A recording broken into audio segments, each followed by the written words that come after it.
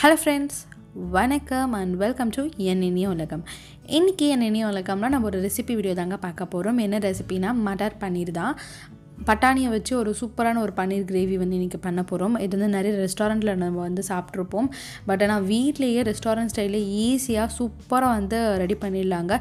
ரொம்ப டேஸ்டா இருக்கும். குயிக்கா நீங்க வந்து செஞ்சு முடிச்சிடலாம். வாங்க இந்த ரெசிபி எப்படி ரெடி பண்ணலாம் அப்படினு சொல்லிட்டு வீடியோக்குள்ள போய் பார்த்து தெரிஞ்சுக்கலாம். மட்டர் பன்னீர் பண்ணுறதுக்கு இந்த மாதிரி ஒரு பேன் எடுத்துக்கோங்க. அதில் ஒரு 4 5 டேபிள் ஸ்பூன் அளவுக்கு எண்ணெய் ஊற்றிக்கோங்க. எண்ணெய் நல்லா சூடாகட்டும். எண்ணெய் நல்லா சூடான உடனே அதில் 2 வெங்காயத்தை நான் ரஃபாக சாப் பண்ணியிருக்கேங்க. அதை வந்து ஆட் பண்ணிவிட்டு நல்லா வந்து வதக்கிக்கோங்க. வெங்காயம் வந்து அந்த கண்ணாடி பதம் வர வரைக்கும் நல்லா வதக்கிக்கோங்க. கூடவே ஒரு 7 8 பூண்டு ஆட் பண்ணிக்கலாம். 1 இன்ச் போல் இஞ்சி வந்து சும்மா ஃபைனாக வந்து சாப் பண்ணியிருக்கேன். கொஞ்சம் பெருசாக இல்லாமல் மீடியம் சைஸ்க்கு அதை வந்து ஆட் பண்ணியிருக்கேன். அப்புறம் ஒரு 7 8 முந்திரி பருப்பு அதையும் சேர்த்து நல்லா வந்து வதக்குங்க. வெங்காயம் வந்து நல்லா அந்த கோல்டன் ப்ரௌன் அந்த கண்ணாடி பதத்துக்கிட்ட வந்த அப்புறமா நான் வந்து ரஃபாக சாப் பண்ணி வச்சுருக்கேன். ஒரு 3 தக்காளி வந்து ஆட் பண்ணிக்கிறேன்.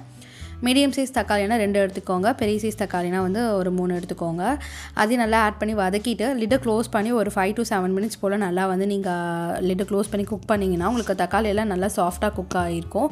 தக்காளி நல்லா சாஃப்டாக குக் ஆனோடனே அதை ஆற விட்டுருங்க. அது நல்லா ஆறின அப்புறமா நம்ம மிக்சர் ஜாரில் போட்டு நல்லா வந்து ஒரு ஃபைன் பேஸ்ட்டாக வந்து ஆக்கிக்க போகிறோம். இதுதான் வந்து பேஸ் நம்மளுக்கு இது மட்டர் பன்னீர் பண்ணுறதுக்கு. நல்லா ஆறிடுச்சு. இப்போ மிக்சர் ஜாரில் நான் அரைச்சிட்டு எடுத்துகிட்டு வரேன்.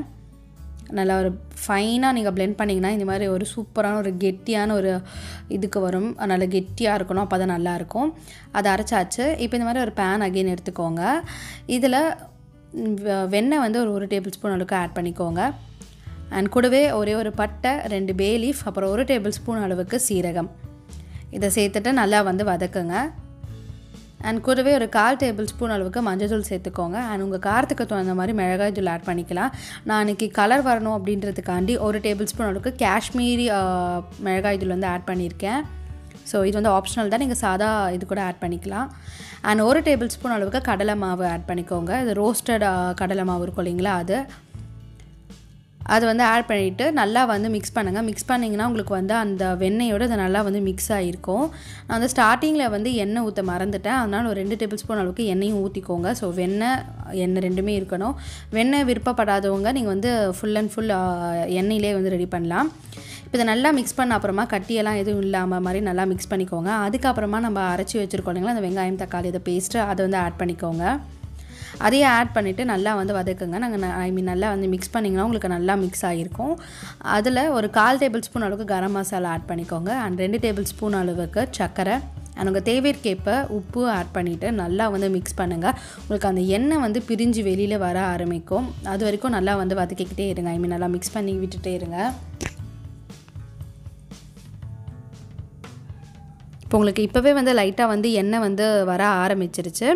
இந்த ஸ்டேஜில் 1 டேபிள் ஸ்பூன் அளவுக்கு நல்லா கெட்டியான தயிர் ஆட் பண்ணிக்கோங்க. அதையும் ஆட் பண்ணிவிட்டு நல்லா வந்து மிக்ஸ் பண்ணுங்கள். தயிரில் வந்து நல்லா கிரேவியில் வந்து ஃபுல்லாக மிக்ஸ் ஆகுற மாதிரி. இப்போ நல்லா வந்து பாருங்கள் எண்ணெய் வந்து நல்லா பிரிஞ்சு வர ஆரம்பிச்சிருச்சு. இந்த மாதிரி வந்த அப்புறமா இதில் பட்டாணி நான் வேக வச்சு எடுத்துருக்க பட்டாணியை வந்து ஆட் பண்ணியிருக்கேன். பட்டாணி ஆட் பண்ணிவிட்டு நல்லா வந்து மிக்ஸ் பண்ணிக்கோங்க. நல்லா மிக்ஸ் பண்ண அப்புறமா ஒரு டம்ளர் அளவுக்கு தண்ணி வந்து ஆட் பண்ணிக்கோங்க. நல்லா தண்ணி ஆட் பண்ணிவிட்டு லிட்டை க்ளோஸ் பண்ணி நல்லா குக் பண்ணிங்கன்னா உங்களுக்கு வந்து ஃபுல்லாக வந்து அந்த மசாலாவில் அந்த பன்னீரில் நல்லா செட் ஆகி உங்களுக்கு நல்லா வந்து அந்த கிரேவி பதத்துக்கு வரும். அதுக்கப்புறமா அதை நல்லா ஒரு மிக்ஸ் பண்ணிவிட்டு நம்ம கட் பண்ணி எடுத்து வச்சுருக்க பன்னீர் வந்து ஆட் பண்ணிக்கலாம். பன்னீர் வந்து நான் சின்ன சின்ன க்யூப்ஸாக போட்டிருக்கேன்.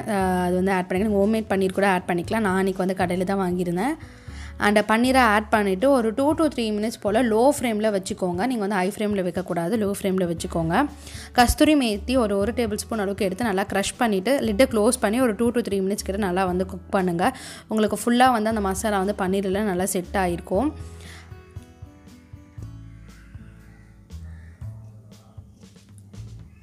இப்போ ஒரு 2 to 3 மினிட்ஸ் கழிச்சு எடுத்து பார்த்தீங்கன்னா நம்மளுக்கு வந்து சூப்பராக கிரேவி வந்து ரெடியாக இருக்குங்க. சூப்பராக அந்த கிரேவி கன்சிஸ்டன்சிக்கே வந்திருக்கும். இப்போ பன்னீர் மட்டும் குக் ஆயிருக்கா அப்படின்னு மட்டும் பார்த்துக்கோங்க. தொட்டு பார்க்குறப்ப சாஃப்டாக இருக்கணும். அப்படி சாஃப்டாக இருந்துச்சுன்னா நம்மளோட ரெசிபி வந்து சூப்பராக ரெடி ஆகிடுச்சு அப்படின்னு அர்த்தம். கடைசியில் ஸ்டவ் ஆஃப் பண்ணுறதுக்கு முன்னாடி 1 டேபிள் ஸ்பூன் அளவுக்கு ஒரு டேபிள் ஸ்பூன் அளவுக்கு வெண்ணெய் ஆட் பண்ணிவிட்டு லிட்டை க்ளோஸ் பண்ணிவிட்டு ஒரு 5 மினிட்ஸ் கழிச்சு சர்வ் பண்ணி பாருங்கள். சூப்பரான எம்மியான மட்டர் பன்னீர் ரெசிபி வந்து ரெடி ஆகிடுச்சு. ரொம்ப டெலிஷியஸாக இருக்கும். கண்டிப்பாக நீங்கள் பட்டாணி சாப்பிடாத குழந்தைங்களுக்கு கூட நீங்கள் இந்த மாதிரி செஞ்சு கொடுத்தீங்கன்னா விரும்பி சாப்பிடுவாங்க. பன்னீர் வந்து குழந்தைங்களுக்கு மோஸ்ட்லி பிடிக்கும். அந்த மாதிரி பன்னீர் பிடிக்கிற குழந்தைங்களுக்கு நீங்கள் வந்து இந்த மாதிரி பட்டாணியும் வந்து வேக வச்சு இந்த மாதிரி செஞ்சு கொடுத்தீங்கன்னா அவங்க விரும்பி சாப்பிடுவாங்க. இது வந்து சப்பாத்திக்கு நான்க்கெல்லாம் சூப்பராக இருக்கும். ஈவன் தோசைக்கு கூட ரொம்ப ரொம்ப சூப்பராக இருக்குங்க. செம்மையான ஒரு சைட் டிஷ் தான். கண்டிப்பாக நீங்கள் உங்கள் வீட்டில் ட்ரை பண்ணி பாருங்கள். வீட்டில் இருக்கவங்க எல்லாருக்குமே ரொம்ப பிடிக்கும். ஈஸியான ஒரு ரெசிபி அப்படின்றதுனால தான் சொல்கிறேன். கண்டிப்பாக உங்கள் வீட்டில் ட்ரை பண்ணி பார்த்துட்டு உங்களோட வேல்யூபிளான ஃபீட்பேக்கை கீழே இருக்க கமெண்ட் செக்ஷனில் சொல்லுங்கள். அண்ட் உங்களுக்கு கண்டிப்பாக இந்த வீடியோ பிடிச்சிருக்கும் அப்படின்னு நம்புகிறேன்.